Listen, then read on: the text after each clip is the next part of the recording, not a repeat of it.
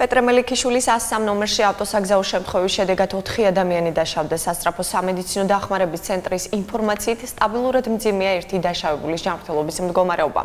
3 მათგანი ბათუმის რეფერალურ საავადმყოფოში, ერთი კი რესპუბლიკურ საავადმყოფოში მოათავსეს. 2 მსუბუქი ავტომობილის შეჯახების შედეგად ასევე დაზიანებულია მარკეტის შენობა და ახლოს მდგომი მსუბუქი მანქანა. ფაქტზე გამოძიება უკვე მიმდინარეობს. Საიყვანეს საავადმყოფოში უკვე. ყველაფერი ვიტრაჟი შედაინლია ხალბატონო, დამტრეულია კარები ყველაფერი. ბრიგადას დახვდა ავტოსაგზაო შემთხვევის შედეგად დაზარალებულები. სულ იყო 4 დაზარალებული. ერთი მანქანაში იყო 3 დაზარალებული, მეორეში 1. 3 პაციენტი გადაყვანილია რეფერალურ საავადმყოფოში და ერთი პაციენტი გადაყვანილია რესპუბლიკურ საავადმყოფოში შემდეგი მკურნალობისთვის. ერთ-ერთი რეფერალურში გადაყვანილიდან არის შედარებით მძიმე.